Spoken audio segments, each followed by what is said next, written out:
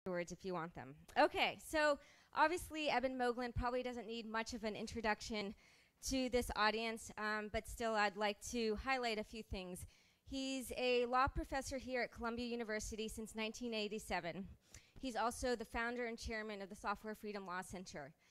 So obviously as a professor, he's spent many, many years training generations of lawyers to kind of intervene in the world in the realm of privacy and copyright. Some people may not know, he's also got a very kind of strong historical edge to his work. He has a PhD from Yale University in history.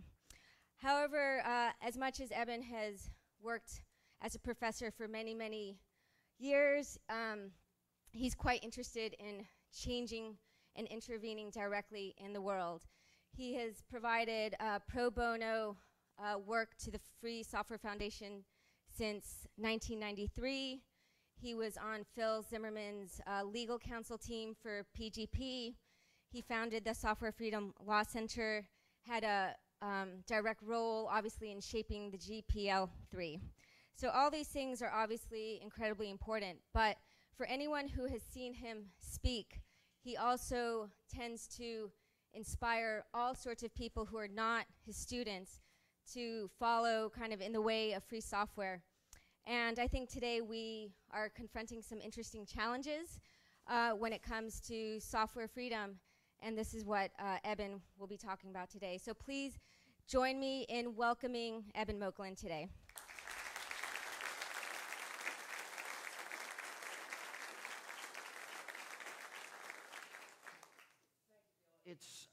It's an honor to be here.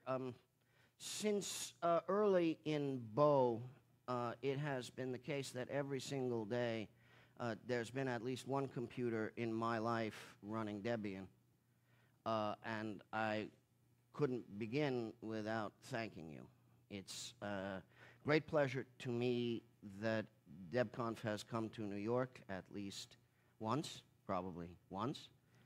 And having spent almost a quarter of a century teaching in this university, it's a particular pleasure for me to see you here.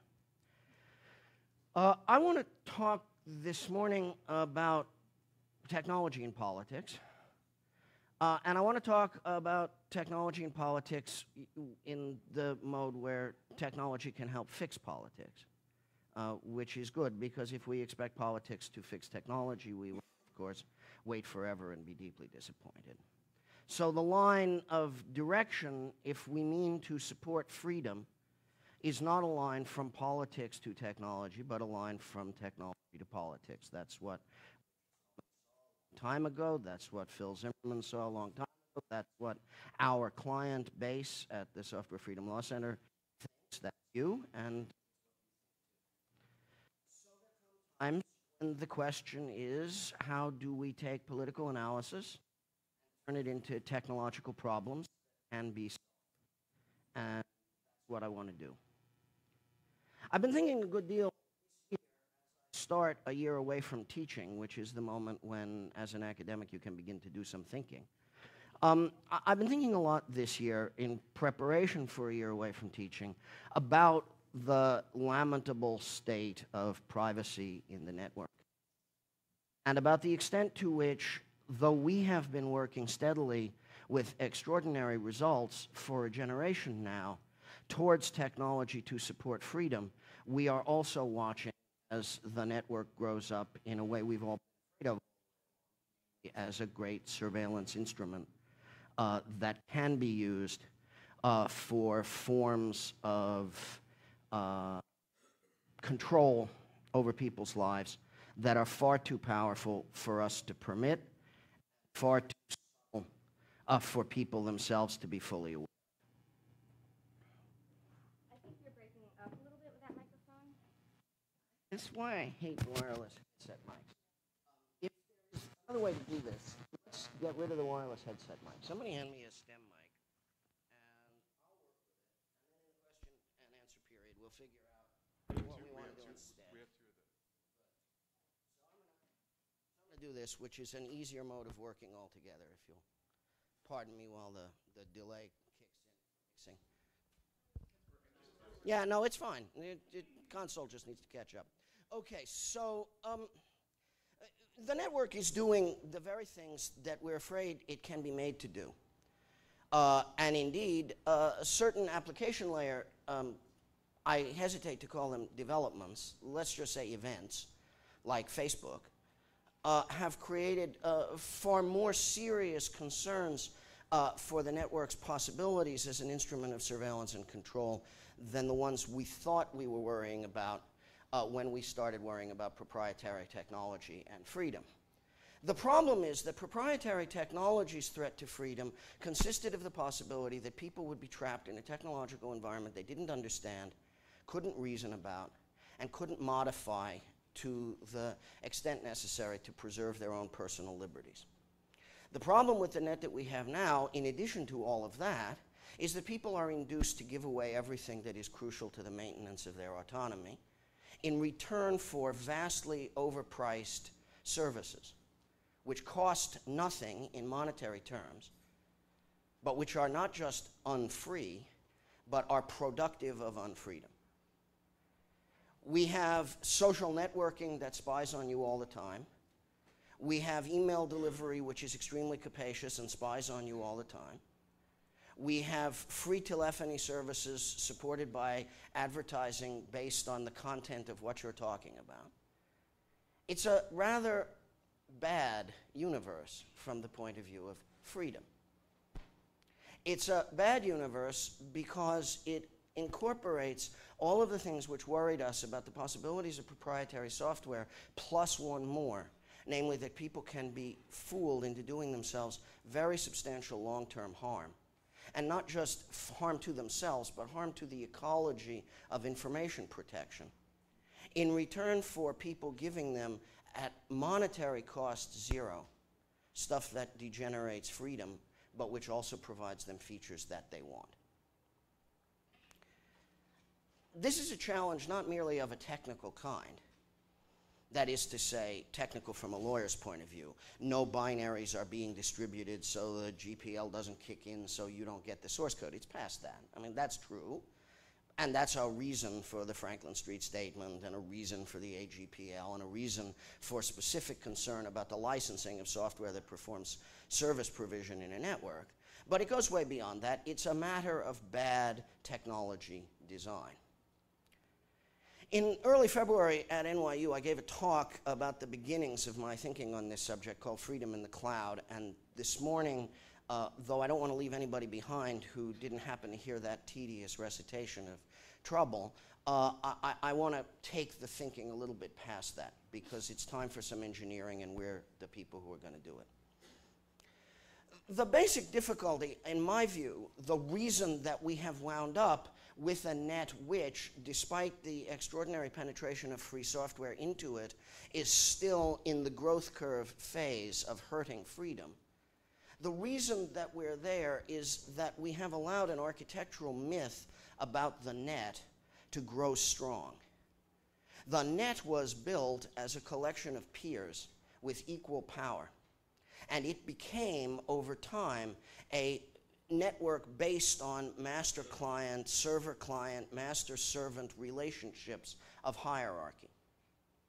That hierarchical design had in part to do with the architectural premises of the Microsoft monopoly, which tended always to think in server-client terms, not because those were essential to the technology or even really because they were essential to the Microsoft platform management business model, although that was relevant, but mostly just because it was the culture of an institution which had very rigid culture, which is part of why it is now dying.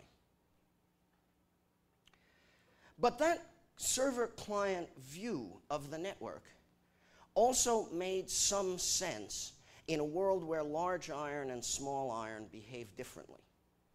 And it sort of made sense to think of large iron as doing large iron work serving small iron, where small iron wasn't really thought of as stuff that fits in a pocket, but stuff that lives on a tabletop. And all of our considerations about the network have become imbued with technological assumptions, inarticulate most of the time, barely glimpsed, except out of the corner of our eye, we assume a hierarchical net, even we assume a hierarchical net, with heavy iron doing serving and lighter iron out there being clients and doing conceptually different things. We are now about to take another architectural step in the history of our technology. This is the step which is being referred to as the cloud, a very cloudy phrase which basically means iron doesn't matter anymore. It could be anywhere. The cloud is the location independence and virtualization of iron. That's what it means in some fundamental sense if you're trying to cut through the jargon.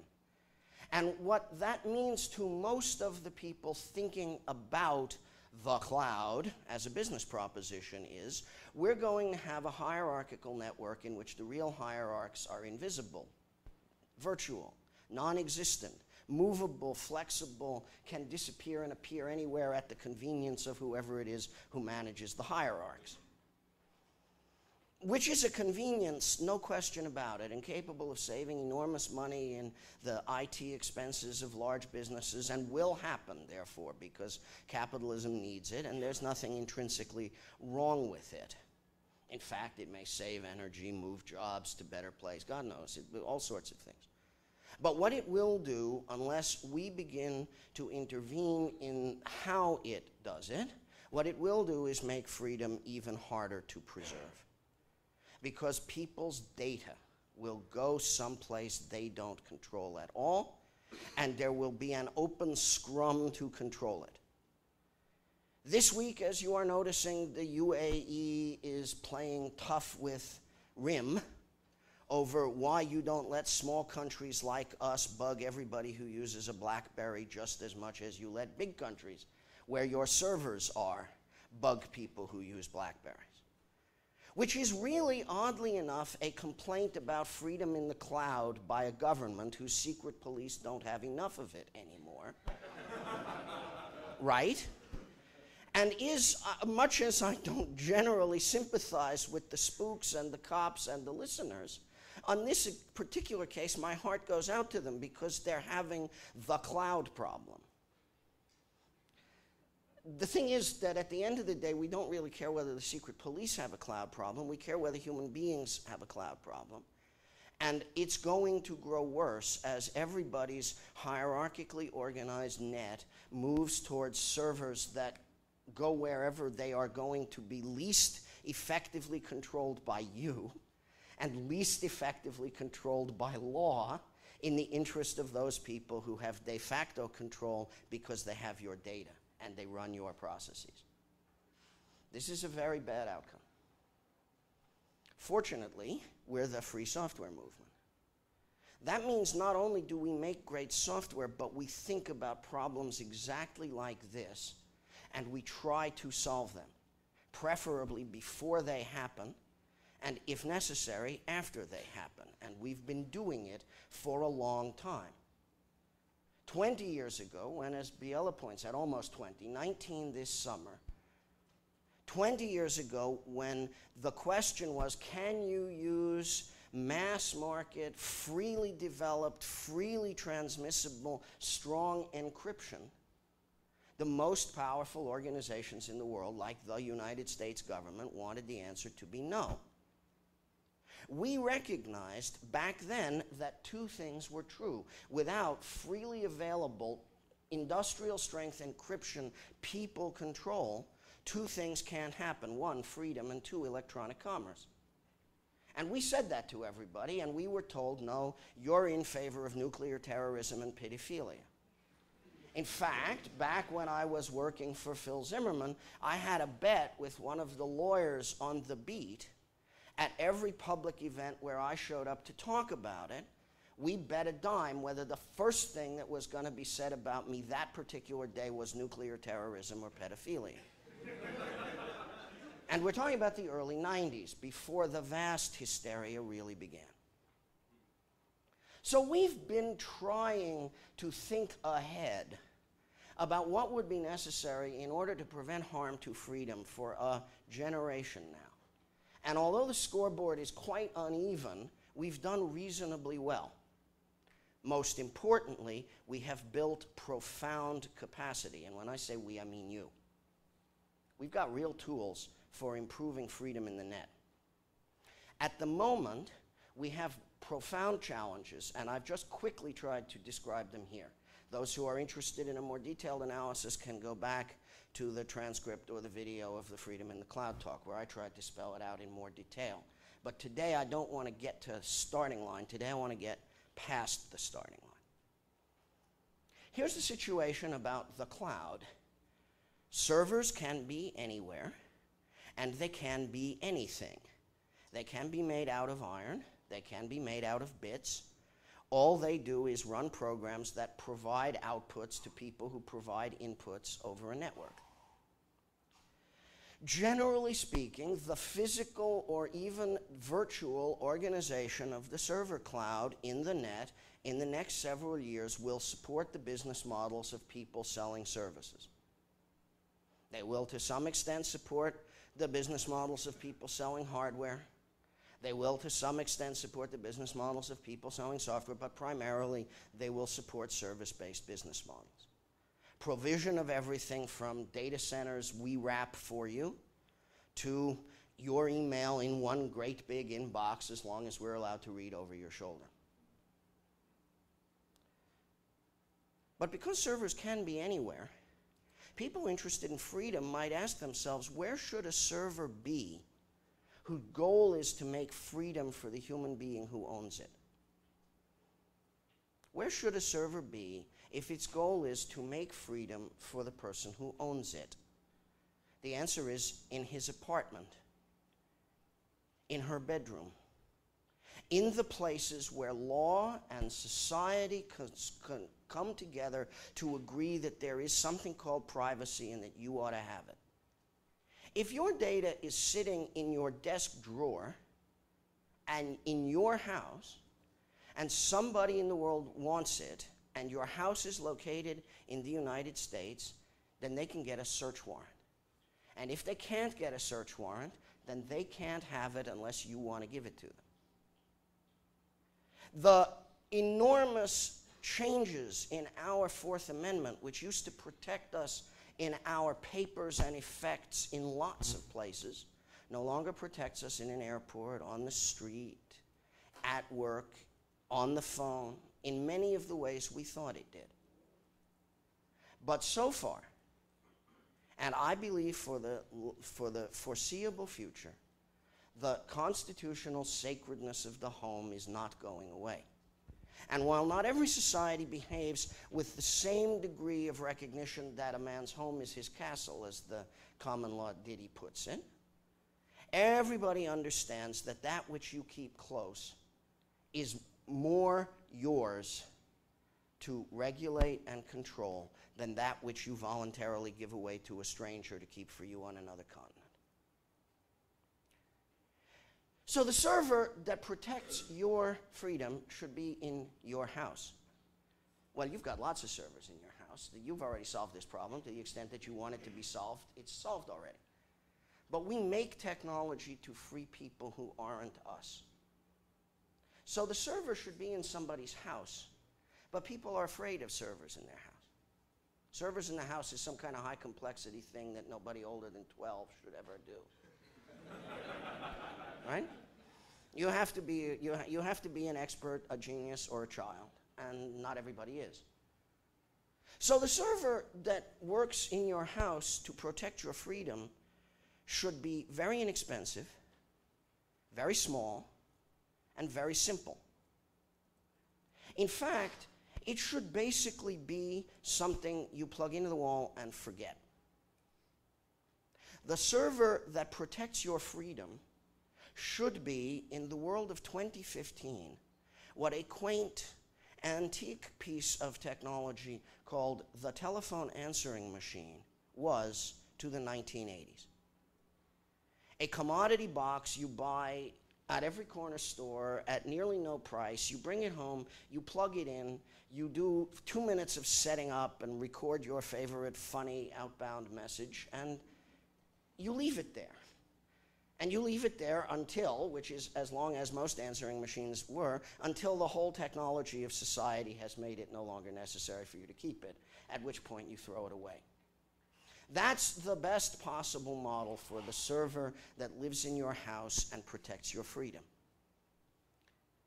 Got to be cheap, got to be simple, got to be basically featureless. In fact, of course, the server that protects your freedom and lives in your house is no larger than the power supply for your answering machine. And when we are done with the project I'm going to propose we should be on, it will cost 25 bucks. So everybody can have one. Everybody can have one. And it's a consumer appliance. It's meant to be that simple that you don't have to be a 12-year-old. You could actually be a grown-up and still know how to use it. What should a server that lives in your house and protects your freedom do? Well, I was talking in February about how it should affect your social networking, which is actually among the most complex and least straightforward of the various things it ought to do. And I was starting there because I wanted to talk about the effect of social networking in the cloud on people's freedom. So what I set out there was we look at social networking and we see that we have a problem which we identify immediately as the problem presented by centralized services. Everybody's social life, 500 million people, should not be locked up in one big database that belongs to somebody else. It's a terrible idea. Everybody knows that. Mr. Zuckerberg knows it too. It's the magic of capitalism that says getting very rich by doing something that's very bad for everybody is a great idea and you should do it and become famous and a hero. Right? And that's okay. I mean, fine, right? Every system in the world has problems, and capitalism has this problem. And the thing to do about it isn't to overthrow capitalism and burn down the world, it's to fix this problem. Now, to be sure, Mr. Zuckerberg is part of the problem and not part of the solution. So I went and tried to talk on a Friday night to a bunch of young people at the other university on Manhattan Island that collects a lot of people with no dates on Friday night.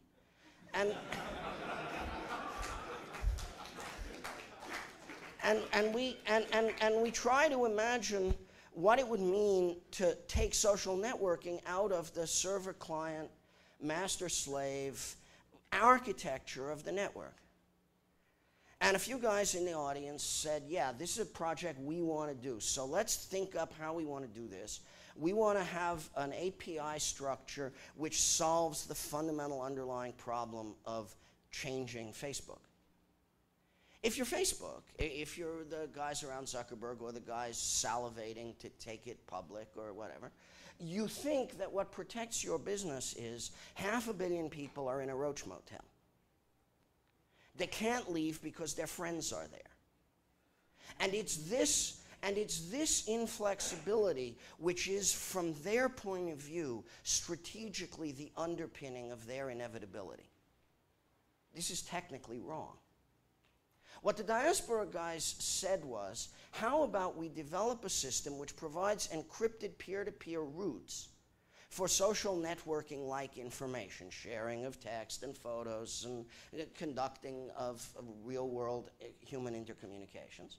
And suppose we set it up through an aggregation interface which is insensitive to whether it is getting this particular photo from Flickr or over an encrypted route from a friend.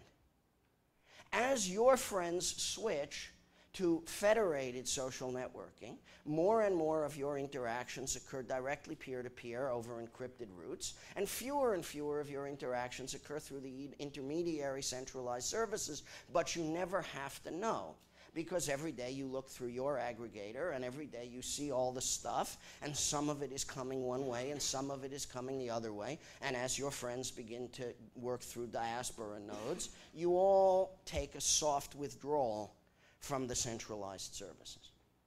This is a very interesting business, as is demonstrated by the $200,000 raised on Kickstart in less than 4 weeks, by a whole lot of people around the world who said, yeah, that's a really great idea. You're some smart young people with no track record and no code, but we're willing to bet a little bit on you. And a lot of little bits added up, and they're off writing some code, and we'll see what happens. But what I want to do right now is to focus a little bit more on other parts of the stack that may be a little more simple to think about, and actually have also some very powerful effects on freedom. So you've got a server in your apartment. It knows about your mobile devices, and it talks to them in an authenticated way. So you can run your life from your mobile devices sensibly and without intermediaries who put you in any way at risk. That box is also your wireless router, because it's got wireless and it's got a wired connection in whatever is the wired connection to your apartment, or it's part of some mesh if that's how you like to be. And it does backups for you in an encrypted form to your friends, so that everybody is helping to make everybody's data more robust. And unless all your friends, including in the different places around the world where you have them, all disappear all at once, you can regenerate anything with a couple of key presses. It versions your stuff, which for many people in the world would be a shocking development.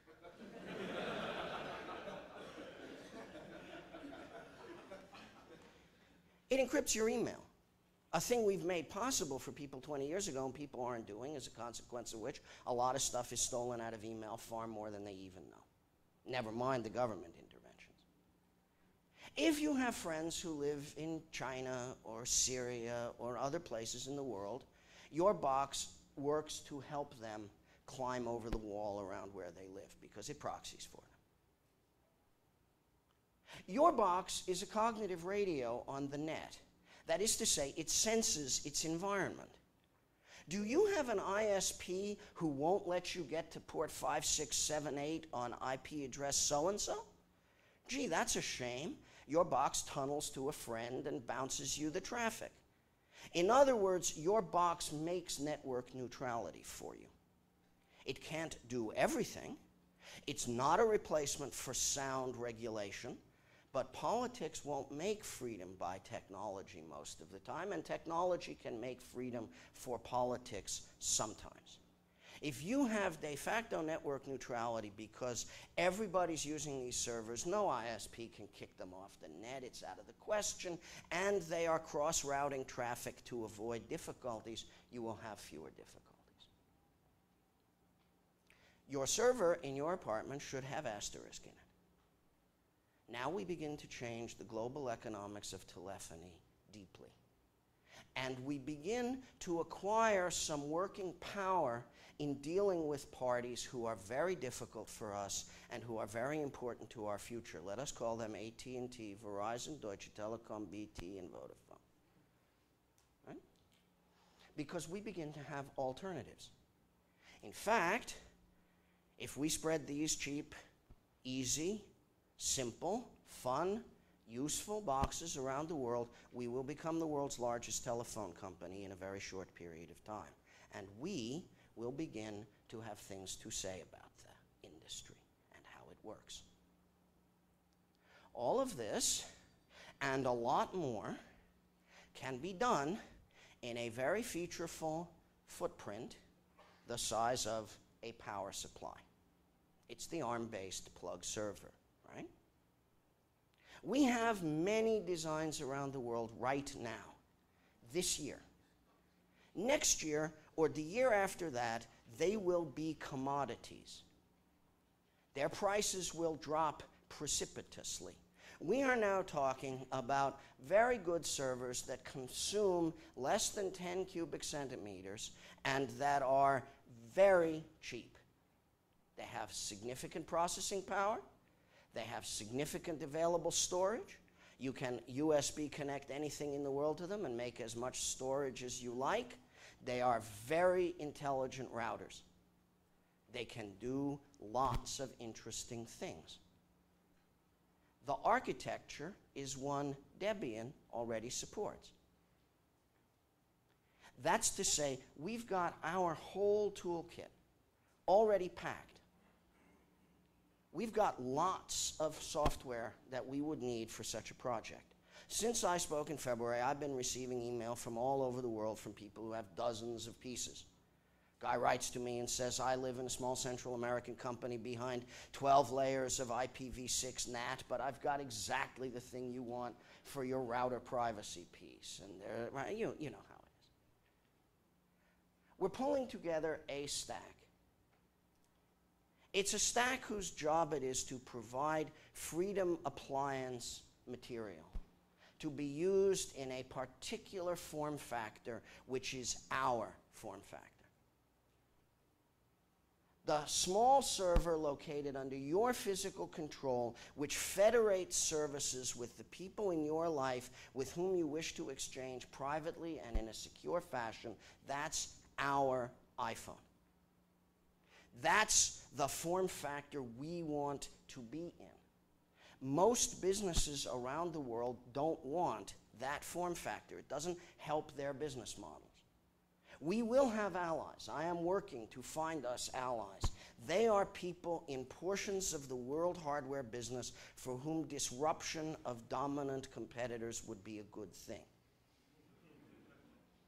And if I say to them, there's commodity hardware out there you don't have to make, joined to free software we already have, which will produce vast amounts of political liberty to its users and will really screw up your dominant competitor's business model, are you at all interested in helping?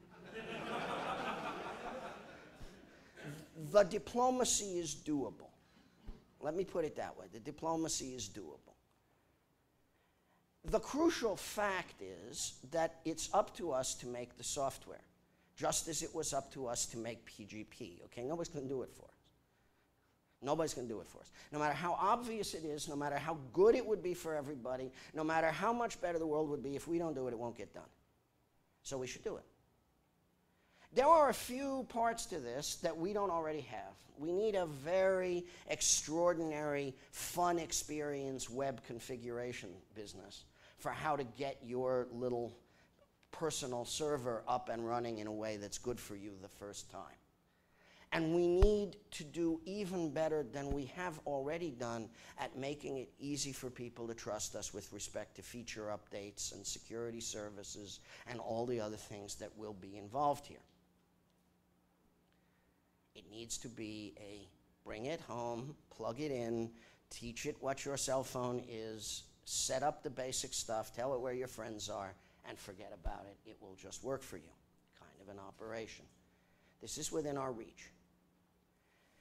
This is the silver lining of the cloud. This is how we can take the very thing which is happening to the network, the dematerialization of the network. This is how we can use the dematerialization of the network to redress the unfortunate hierarchicalization which happened over the last 20 years. To return the net to a condition much more like peerage, and to use that peerage in the interests of the peers, who are the people for whom we make the software. We are going to live in the year of the Linux desktop, sooner or later. All right? I believe that too. I believe that too. And I think that's good. I think that's good. I think we used to think that was victory. It's not victory. In fact, whatever we do about that, and we will do really good things, and GNU will be there, and X will be there, and the Linux kernel will be there, and some other kernels will be there, and all kinds of stuff will run, and it will all be fantastic. But the really big social payoff for us right now, is the small server that restores freedom, that begins to turn the net into a place of federated services, because the infrastructure for federated services is already there and people are buying it and installing it because it's good for them, cheap, and gives them what they want. In my world, where the lawyers are, there are lots of people who say, yeah, give me that, I want to put it in my apartment, I want people to have to get a search warrant. There are other people out there who think, well, we really need a cloud of proxy servers to help our friends in countries that don't allow people to read freely. People need network neutrality. People need privacy. People need cheaper telephone calls. All kinds of things that people need that we can give them on a hardware platform that already exists and which we already support and which will otherwise not be used for politically advantageous purposes. Over the next few months, we want at SFLC to help pull together the necessary institutional and legal arrangements, and we want to find the technologists who want to help us do this work. The Freedom Box, as I am calling it right now in default of something better and more catchy, the Freedom Box is a product for us. Not a product to sell and make money on, a product to spread through the world in order to get the promise of free software to people in a particularly advantageous way right now, at the moment where we don't have to do it by inventing hardware or software. We can just put together the off-the-shelf pieces that will do the job. I don't mean by saying just that it's either no technical challenge or no technical challenge worthy of the extraordinary people in this room. It is a technical challenge, and it is worthy of the extraordinary people in this room. It is the shortest route, in my personal opinion, to major pro-freedom payoffs from free software in the near future. We can have a transformative effect on the network and on the evolution of connected society if we do this right. This is the time. We live now in a world of hardware heterogeneity. That's part of why the Microsoft monopoly is failing, because it doesn't run on everything. We run on everything. We are, for now, in the position that in a differently constructed universe, the alternate universe in which Richard Stallman grows up to be President of the United States but doesn't do free software programming, we are now living in a world in which the promise of technological freedom as a support for political freedom can be realized in a new and ingenious way, because the box builders have done what they always do. They have built great boxes for us to do something with. These boxes are great because they are cheap, simple, and can be made ubiquitous. They can put power back into a better balanced net. If they put power back into a better balanced net, and we're the power of that net, then we will begin to have a net which actively sustains, supports, and implements freedom inside people's apartments every day. This is the game we should be shooting for, along with all the other games we're shooting for. Maybe there are 10 projects we need now we haven't already got, and some glue. But this is eminently reachable. This is eminently reachable. And it isn't merely that social networking will stop spying on you, and it isn't merely that you'll get all the email convenience you want with nobody looking over your shoulder. It isn't merely that the net will become more neutral, or that people in China will read, or that there will be enough Tor nodes for performance finally not to be horrendous. It's all of that and a lot of other stuff we haven't even thought of yet, but that we'll figure out as we begin to do the work. So that's what I came to talk about. I want to spend the next several months trying to find other things that we can do to help make this suddenly happen. And believe me, to the rest of the world, it will happen very suddenly. We will disrupt a lot of games we would like to have disrupted, and we will win a lot of credit for ourselves and for freedom. So that's what I wanted to say today. I'm happy to take your questions. Thank you very much.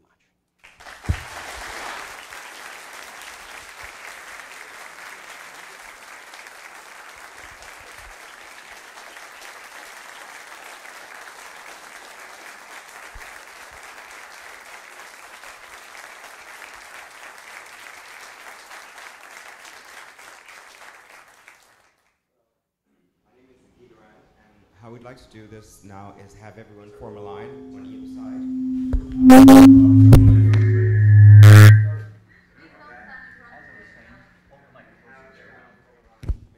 The end here or something like that, and ask the questions.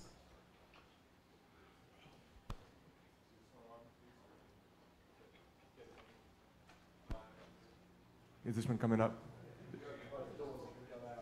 Okay. We'll start with my side first, or your.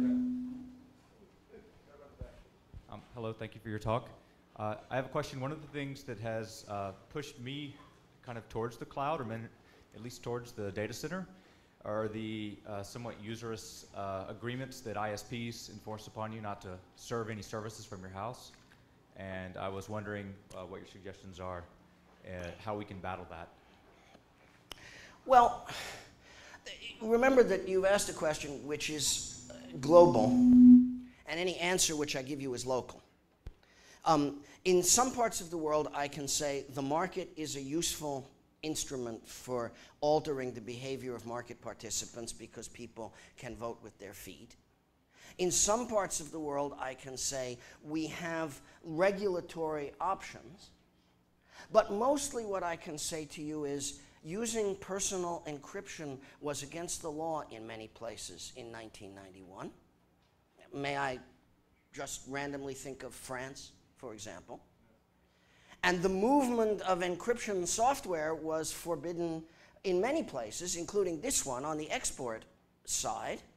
And we actually found it necessary at one point to print the source code of PGP 2.0 in a hardbound book published by the MIT Press, in order, which published, I think it was a whole 50 copies. I have one if anybody ever wants to see it. Which we took to the United States government through the Commerce Department window, and we said, well, here's a book. Do you want to tell us that we're not allowed to export this book from the United States because of some law or other? We'd really like to have a First Amendment conversation in the courts about that, if that's what you think. And they gave us a commodities jurisdiction certificate for the book. So what I guess I want to say is I actually think of this device as an electric cattle prod capable of being used with respect to certain ISPs, okay?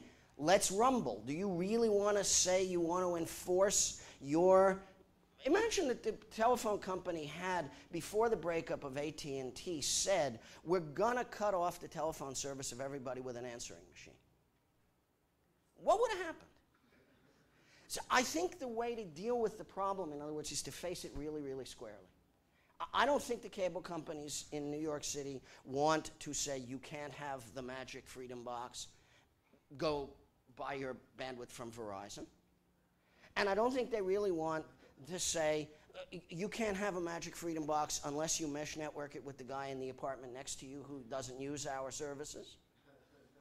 I think Best Buy, which now owns Speakeasy in the United States, but which is doing its very best never to be seen with Speakeasy because it knows it wouldn't be good for Speakeasy's business. I don't think Best Buy wants to turn Speakeasy into an oppressive ISP. I think they want to leave it there for the people who want to buy those services. So I don't want to say this is not a problem. I just want to say I think the Freedom Box helps to fix it instead of keep it from happening.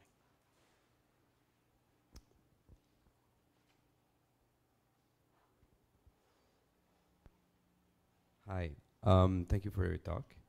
I've been, as you mentioned, trying to, we all have servers at home, and I think we have all been trying to do some of this work ourselves for a long time and struggling to bring the internet back to its natural form. My question is, a lot of the work we're doing is isolated and disparate and not coordinated, and I think it has a grave effect over the way those developments are happening. Are you proposing some coordinating structure or some way of pushing this forward in a common fashion, or are you simply relying on the common energies that we can pull out? No, I'm proposing coordination. I beg your pardon? I'm proposing that this is a Debian in little. It's another sub-distribution. It's a stack made out of our parts, thought about and governed in our way, democratically, capable of producing self-organization for the making of software, capable of supporting architecture and supporting use and engaging users and bringing people into active relationship to the software who've only begun as users of the software. I'm suggesting we go and do the full Monty with this. Excellent. That is what I was expecting. Thank you.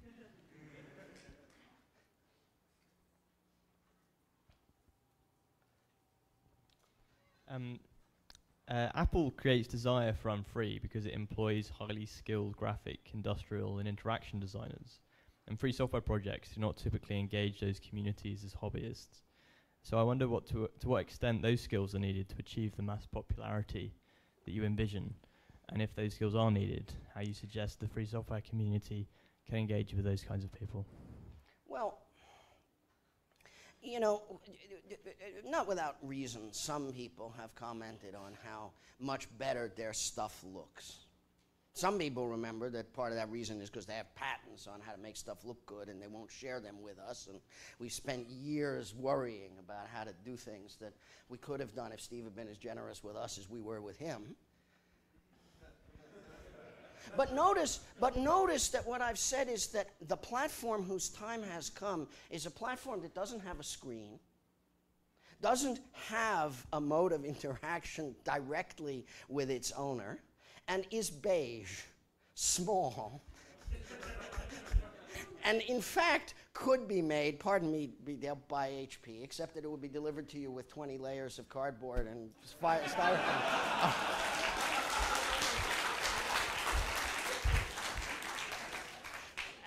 Right? I mean, this does not call upon us to worry about whether we are good enough at making cute, shiny things. This calls upon us to make what we are really good at, which is powerful stuff that just works, never breaks, does what it's supposed to do, and makes things easy for you. It will wind up with a UI, but that UI will be made of CSS, right? It's just going to talk to you over whatever it is that you use to talk to things in the net. It's just going to be yours. And I'm sure it will skin in the end in all the ways that everything does. But people won't buy it because it's pretty. People will buy it because their wireless router broke, and this is cheaper than a wireless router and does 200 other things. And everybody's got one. And oddly enough, it's cool, even though it doesn't look it. You're correct, of course, that Apple will never make this product, because no matter how much shininess you put on it, it's still just a beige box. And that's the good part. Right? We're in a different product cycle than he is now. Isn't that sweet?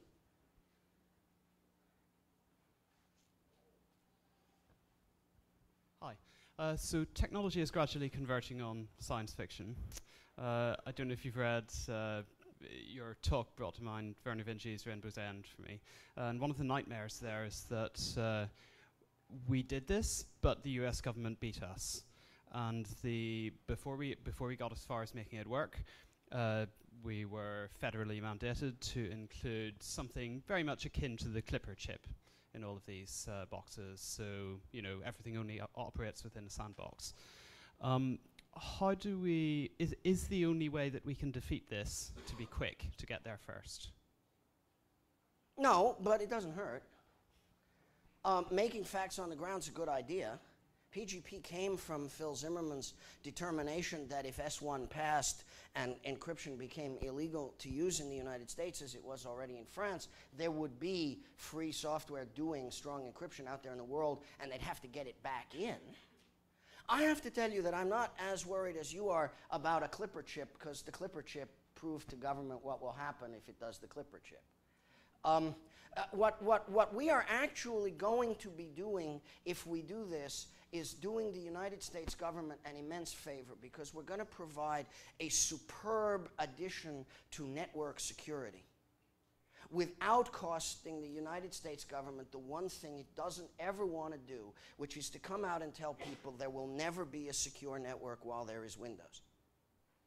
This is an open understanding. Everybody knows it. You can't really study the problem without noticing that Windows made the secure net a mere theory. But the United States government isn't going to do that, so it can't tell the truth. So what it will do is waste tens of billions of dollars on cyber war in order to keep people employed without really addressing the problem. NSA knew that when they tried to get security-enhanced Linux to exist, and were willing to face down very serious Microsoft pushback over the idea of contributing to free software to improve general network security. Now if we put freedom boxes in people's houses, we'll give them appropriate perimeter security for the first time. We will give them IDS for free. And I don't mean IDS that spies on you for free. I mean IDS that tries to keep the spies out of your apartment for free. And we will put a ring around Windows boxes that will make the botnet inside your house less of a problem to you and the world outside. In fact, over a while, those botnets will get better because more bots will be behind filtration. The government is not going to fight us about this. There are too many easy ways to stop the fight. If we had the software now and the boxes now, I would be standing here telling you, don't worry, I can protect you.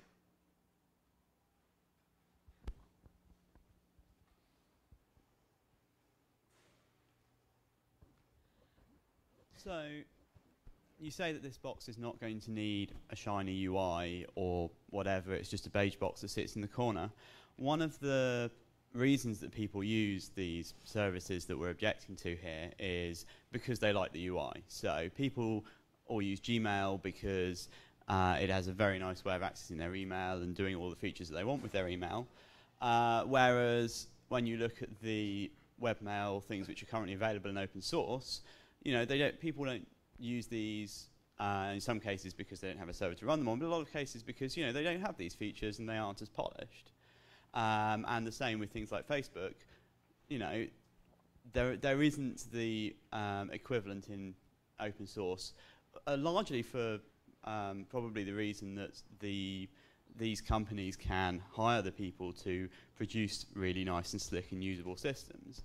So if this Freedom Box is going to sit there and handle all of your encryption, aren't people just going to then send the emails back over to Gmail once they've come into the Freedom Box and send all of their images over to Facebook and this sort of thing because it's got a much nicer interface and thus undo all of the good work?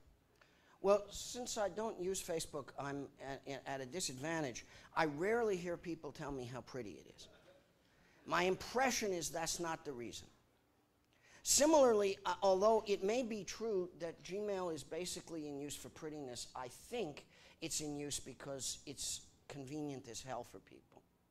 And when I ask the free software hackers who go to law school and sit in my classroom and take the class on privacy, the Constitution, and computers, why they run Gmail, Louis Villa says, no, I don't know, it's just so easy. Louis Villa? It's one of the most shocking moments in my classroom in the past 10 years, aside from the people who now believe in the efficacy of torture, is Louis sitting in there and telling me, you know, it's too much trouble running a mail server, I'd rather use Gmail. Now he's a lawyer for Mozilla. I don't know whether he's changed his attitude about that or not. You ask him the next time you see him, tell him I sent you. You may be right, and if it turns out that pretty is what we need, then pretty is what we'll make. Web design is not, we don't have to feel really all that guilty. We know how to make nice web design, it's okay. We have nice websites. If you're right, and that turns out to be what we have to do, then that's what we have to do, and we have to do it. I don't actually think that's the first and most important part of gaining acceptance for this. I think cheap stuff that really works good and is better than your existing wireless router, is smaller, uses less, and costs less, and fits under your desk more conveniently is really the selling point for some people. As all my data in my apartment where you have to get a warrant is for some people. Diaspora or something like it that gives you privacy-respected social networking will be the selling point for other people. And, you know, since we don't have to sell the boxes and make a profit on it, I don't actually care. All I really want is for us to make the software, which is immortal and will never die, and let other people make the boxes and sell them for money, which they will do, and we will help them because we will give people a wonderful way to use their products, which they will advertise. So let's see how it goes. I understand what you're saying, and it might be right. But I don't want us to get into the view that we are tyrannized by the pretty. We need to be aware of design. We need to think about design. We need to care about design. But what we really need to care about is technology and freedom. Thank you. I was told that there was going to be a gift-giving session for a few minutes. Was it came up to me and told me this? The gift is nobody has to listen to me answer any more questions. Oh, it's after the questions.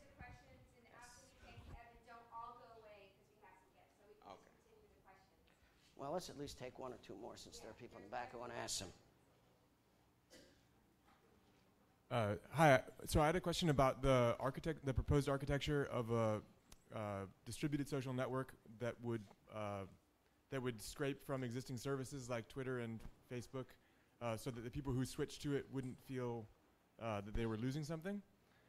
So a number of my non-geek friends say that they like Facebook and similar services because, and this is a direct quote, they get to spy on their friends without any difficulty. Okay? And I recognize that the proposed... And have you interviewed the friends? Well, these are mutual friends.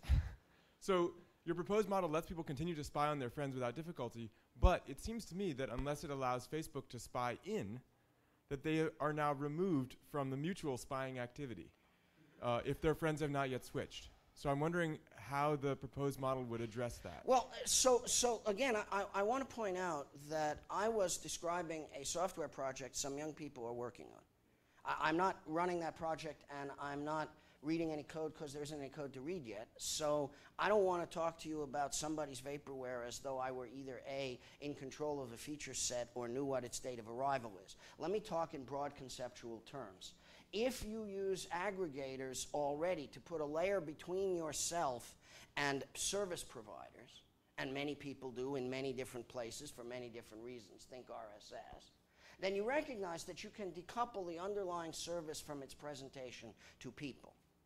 If you use an aggregation technology which is attractive to people, if they like it, if the way it gets them the stuff they want to see about the people they know inside their browser is good for them, then what you have done is put middleware between the centralized service provider and yourself. That gives you opportunities to have multiple backends. In effect, what we want to do is put a front scrim in front of the entire social networking universe, which is good for you because it aggregates the stuff and gives it to you in the summary form that you want and allows you to dig where you want to dig and gives you a control panel for your social life, and which, because it's a middleware front end with respect to the centralized service providers, allows you to disintermediate them quietly. Because as more and more of your friends are using encrypted routes that are private among peers, you've gotten them out of exchanging all their data through somebody else's switch. Has that changed the extent to which you're spying on them or they're spying on you? Not at all. The same data is flowing. It's just flowing over different network, differently organized, and the different network geometry drops out the spy you didn't want, namely Zuckerberg. Whether you want to share everything with your friends or you want to share nothing with your friends remains a decision you can make. You can make it more effectively than you can make it when you're under man-in-the-middle attack all the time, which is, from the security point of view, what existing social networking is, right? It's the institutionalized man-in-the-middle attack. So Zuckerberg just said, hey, how about I'm the man in the middle of everything? What do you think about that? Yeah, Mark, we love it. Sure. And every time there's not enough traffic passing over the thing, he goes out there and says, share more, right? That's all. So what we say is, yeah, just don't put it where he can see it. Everything else stays the same. You don't even know. You went transparently from a man-in-the-middle attack to an appropriately structured encrypted network. How'd that feel? Felt like no change. Good, that's what we wanted.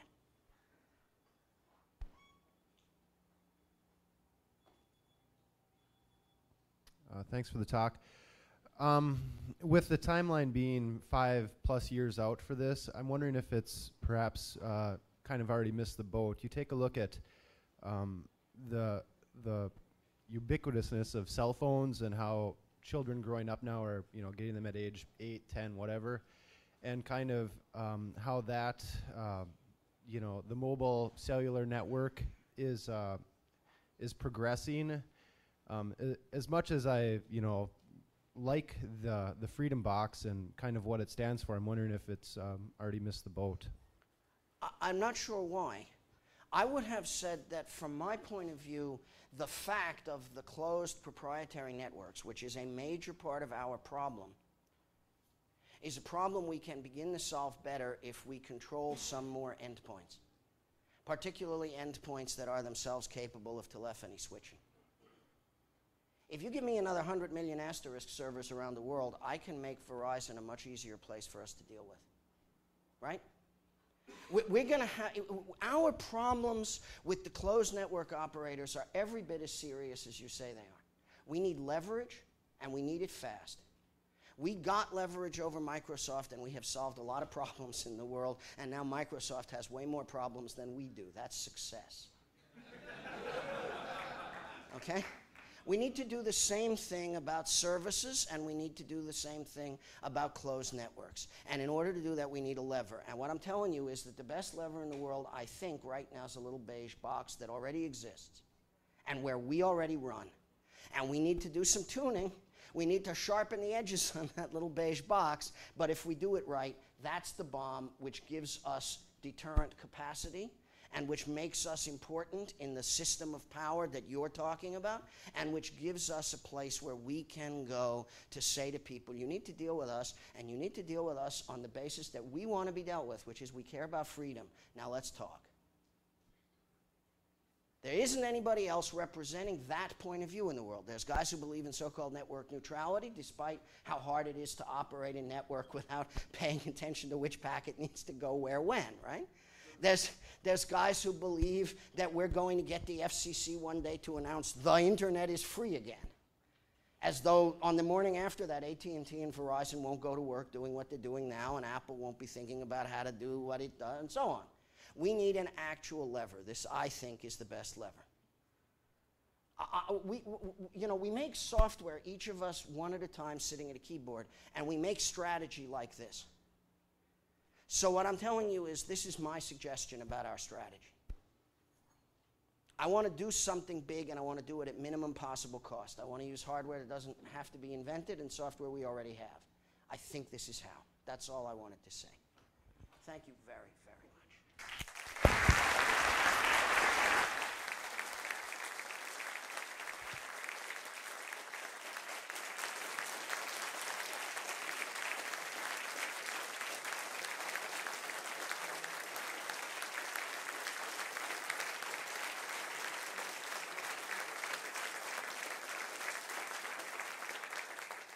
Well, thank you very much, Eben Moglen. It sounds like everyone's got a little bit of work ahead of themselves. Eben has mentioned to me that he will be in and out for the rest of the week, so if you have more questions, advice, concerns, he's here to talk to you. So definitely